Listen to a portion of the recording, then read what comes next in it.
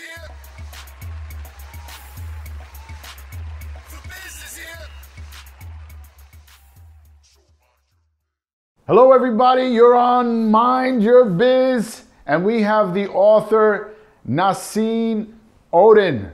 He wrote this great book called The Sphere of Destiny Trilogy. That's 3 people, in case you don't know. Nassim, welcome. Hi, Ivan. Thank you for having me here. Great to talk to you. Excellent. I love, breakout authors. It takes a lot of guts. I mean, you have a pretty extensive background. I mean, tell everybody a little bit of what you do. You're an engineer. I mean, what's your life experience? Pretty different than being an author. Yes, actually, I am an engineer and I have a PhD degree in engineering.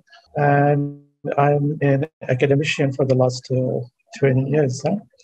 So during the COVID time, I found some time and I was in a lockdown at home and I was browsing on the internet and I found some books on the sci-fi trilogies. So I got excited and started reading the books and then I thought that why not I write something. And then I had some ideas about my own story, which I thought that I would write once I get retired. But then I thought that maybe it's too late. So COVID put you into early retirement. Exactly. So I started writing it, and it took me like almost like a 1.5 year to complete it, the 3 books and the completed story. So now the last book, the 3rd book of trilogy, is released on the 10th of February. Wow. So you wrote all 3 books within a couple of years? 1.5 year. Wow. How long did it take you to upload it when you finished your first book? How long did it take to really get it on Amazon where people can see it? A few days? A week? I think it took me a month because I had done proofreading with 2-3 people, and then I had some beta readers.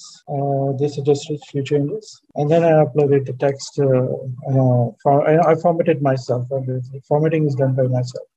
So it took me almost like a 1 month, roughly. So about a month. And now, would you say after having some experience, how long did it take you to get the 3rd book online? Was it a shorter period of time?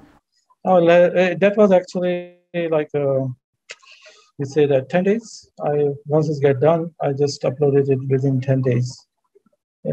Okay, so you got it down. You got the time period down. So how did you come up with the pricing for the book? Because a lot of people out there that want to get into this and write a book and sell a book, how did you price your book and how did you come to that price?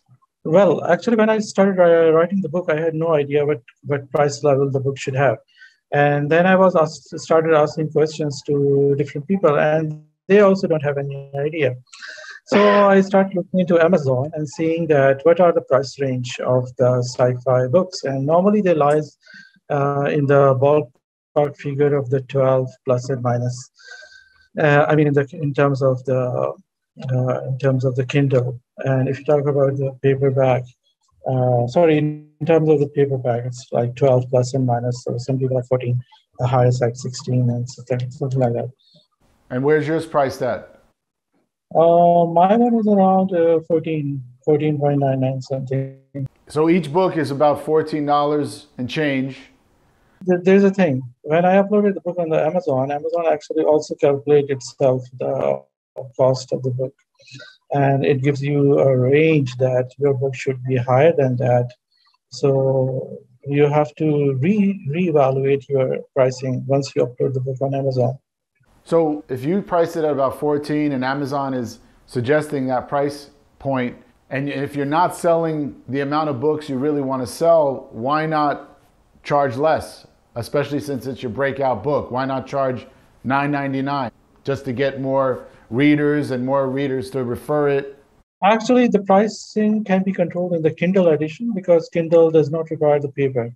But when it comes to the paperback, Amazon has to cover the cost of the paper and the printing and everything. So you can reduce the cost of the Kindle side versions. So some people sell their books on the order of $3 also.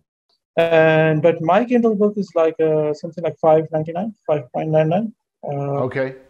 Kindle book is 5.99. And are you happy with the results of the amount of people that have purchased your book or purchased the Kindle? Or do you feel you need more help marketing it and getting more people to know it exists? Well, actually, I'm a new author and I'm out of USA.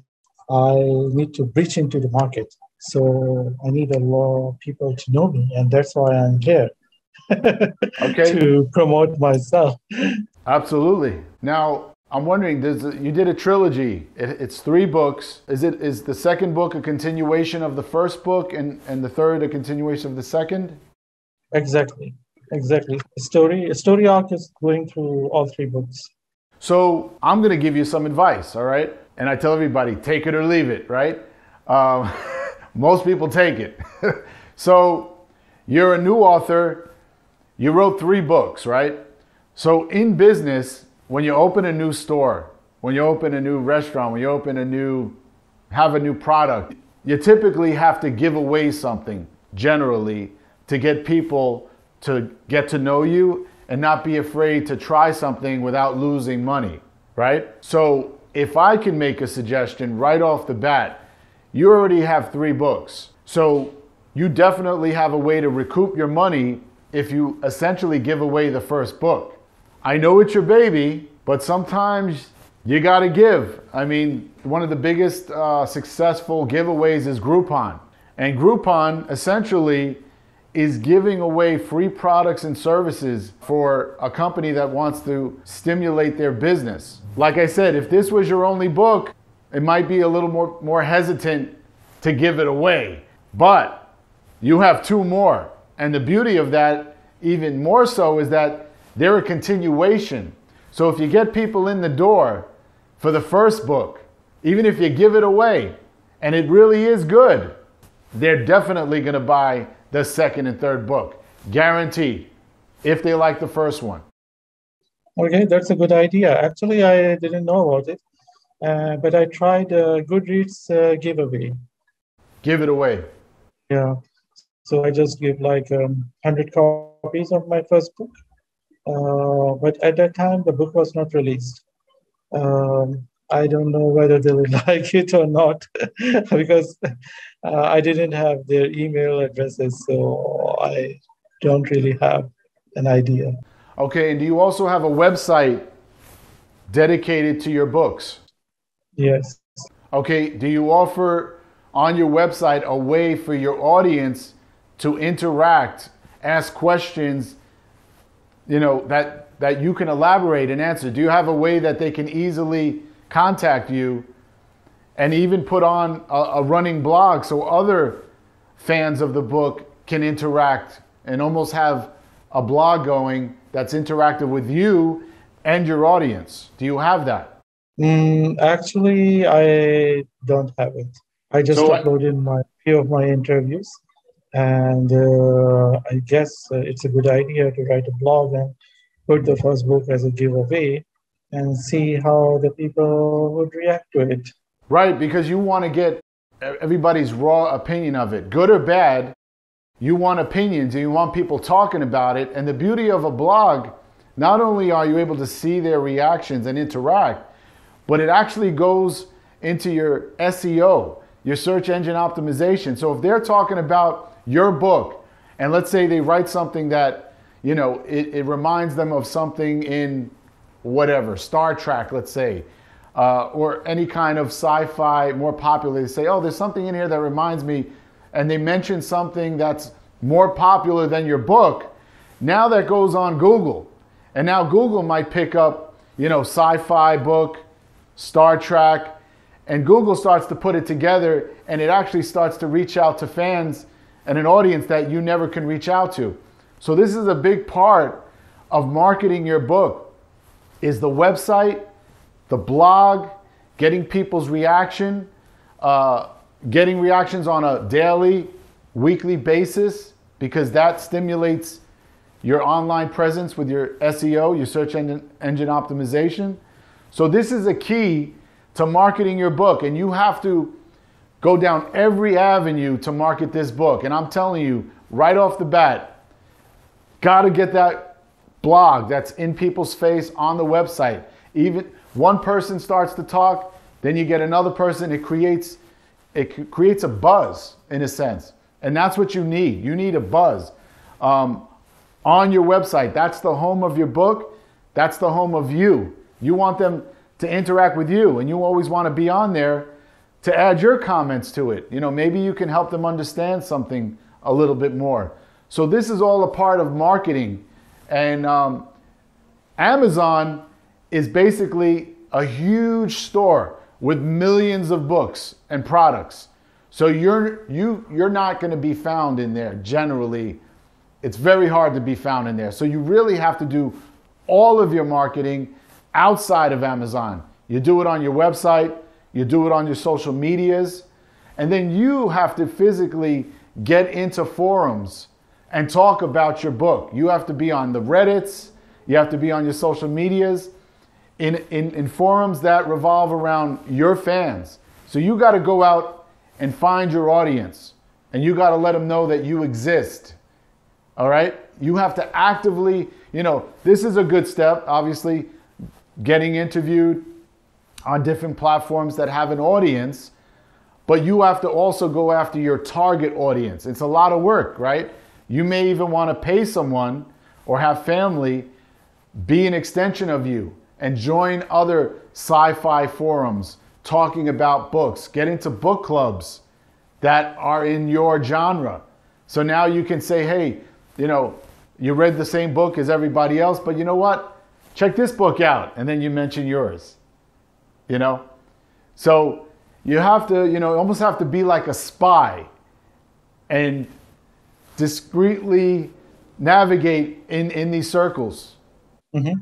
I get what you mean, but actually I was quite possessive about my my books. So I had a fear that my books will be sold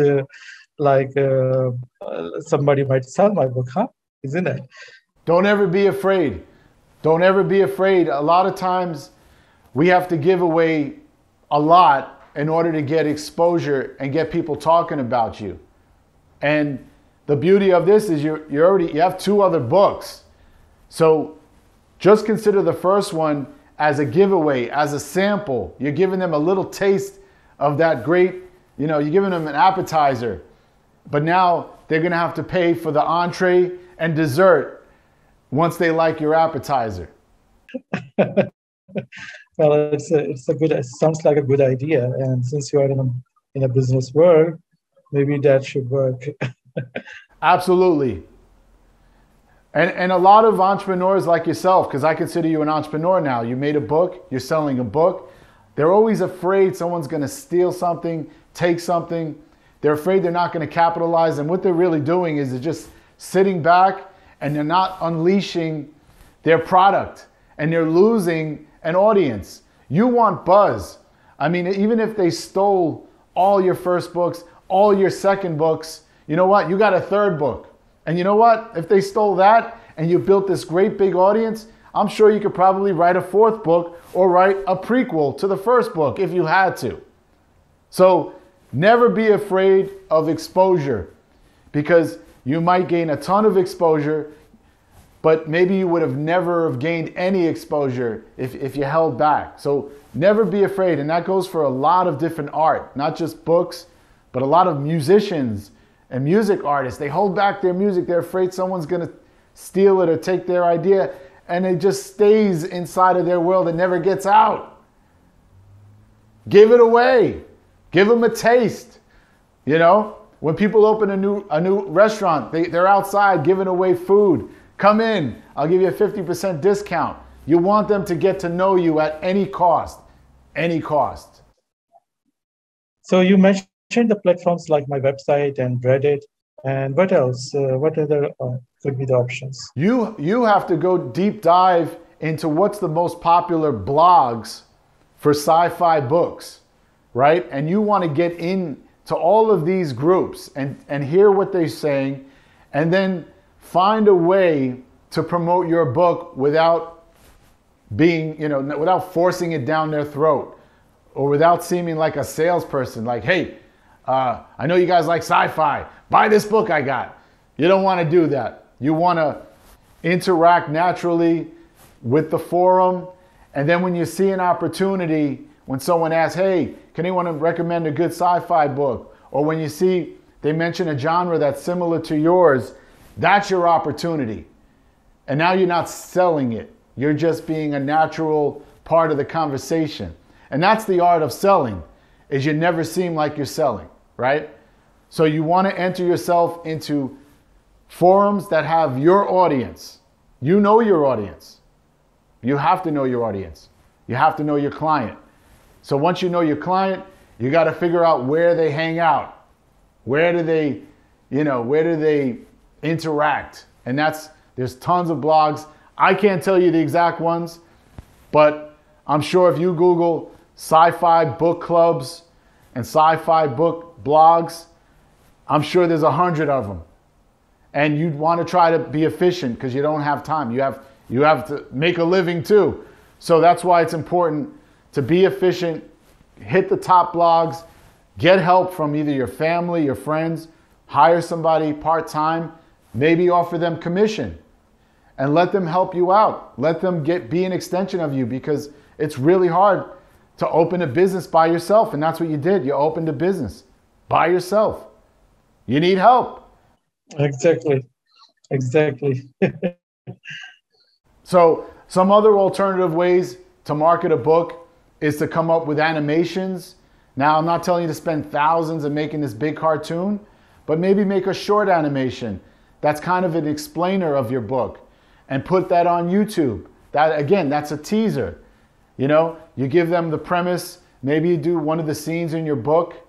You pay an animator. You know, you can go on plenty of websites, Upwork, I think Fiverr, and they can do a basic animation. So now you're marketing your book in a different way, right? With animation, with a video, with an explainer. So now people can see it, you know, have a taste of your book on a different platform. Yeah. Actually, I uploaded my audiobook chapters on the YouTube. Okay, the audio.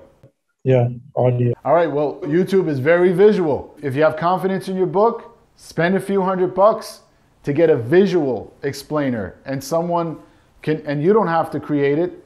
There's some real great creatives out there. They can kind of get a gist of the synopsis of your book, look at the cover, and they can come up with something, and it's affordable. You'd be surprised. May only cost you $200.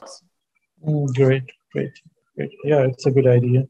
I'm a bounce board here. I can help you as much as you want. You know, just ask any questions, fire away. I want you to succeed. So, actually, I want to go into the movie side of the so how the people go into the Netflix and the Hollywood. Okay, so you'd like to sell this as a movie?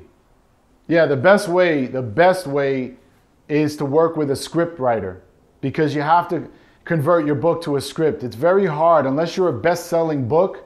You know, if it's a best-selling book, they'll pretty much take your book and make it a film, right? But right now you don't have a best-selling book. So I would suggest making a short script, work with a script writer. You might have to pay them, or if you think they're really good, bring them in as a partner. Give them a percentage. And if somebody picks up your book, options your book, great. Now you went right to the movies. That was going to be one of my questions for you if you had an intention to try to make this into a film, and you're already on it. So that's great. You're already thinking long term and bigger. Yeah. So basically I got some ideas from you, and I can see. And so my question is, am I the first author you are interviewing? Have you interviewed? You're not. Yeah, I've interviewed other authors, and the new authors seem to have the same challenges, you know, and, you know, they have so much passion in what they wrote, and they publish it themselves on Amazon, but they're really not doing the work of marketing outside of Amazon. And that's crucial. You know, you're a little grain of sand in a big beach of Amazon. You know, you're a little tiny weed in a big Amazon jungle. No one's going to see you there. No one's going to find you. So you have to find your audience. You have to find your customer. And that requires some legwork. It requires real networking and digital, obviously digital networking. And what do you see in the future of the Facebook marketing? Do you see is it really working nowadays? Anything and everything can work, right? But it's about how much are you willing to spend? Is it worth it? So I always tell people, test the waters. Spend a little money on the digital marketing, organic, promotions on Facebook and Instagram. Give it a shot. But a lot of people that have great success that way, they're spending a lot of money there, or they hit the lotto and got lucky. And you can't count on lotto, but test the waters. I fear that a lot of people overspend sometimes and don't get the results back because they're not doing it efficiently or effectively. So give it a shot, do some Facebook ads, do some Instagram ads. I'm not opposed to that, but don't spend a lot. And test it, see if it really gets you some results. And that goes for everything, right? Test it, put some money into it. And, if you put $5 in and you get $10 back, try doing $20. See if you get $40 back. Test it, but make sure it's making sense. Don't just burn up your money. I understand. So it's like a gamble and see if it is working. It's less gambling when you're doing things, when you're really around your audience. And like I said, the blogs, book clubs, get into these places, infiltrate, and you'll be surrounded by your audience. And then you got to be very creative on how you can mention your book. What do you see about the TikTok marketing? Any ideas? I'm all for every kind of marketing. TikTok is so popular. And I think you got to be everywhere, right?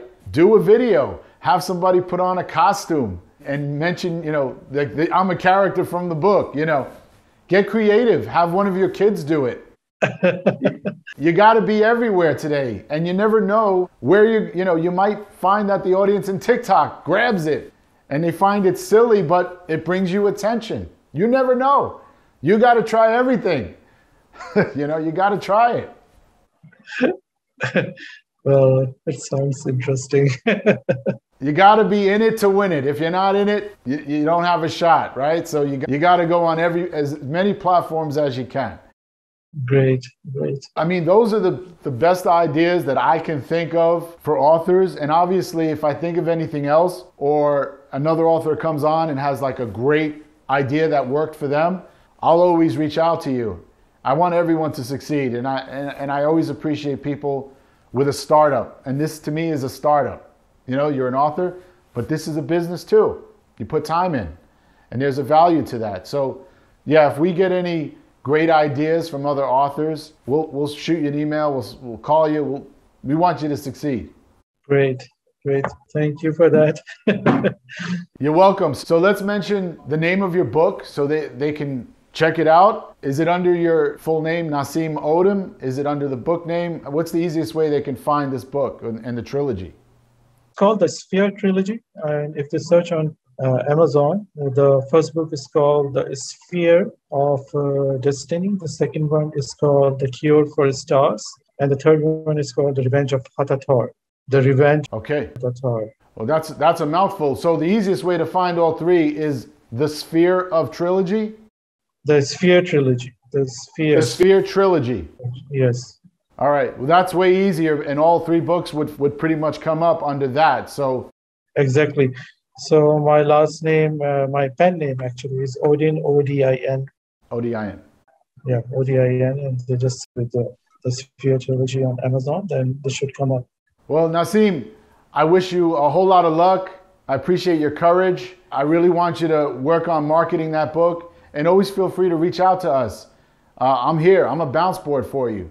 Thanks, Ivan. It's a great ideas. I never tried actually giving totally free my book, first book. Give them a taste. Maybe I should try that out. and see how it goes. Absolutely. And get back to us. I want to know if any of these tactics work so I can now pass it on to other authors. Yeah, sure. All right. Pleasure talking with you. And thank you for letting us mind your biz.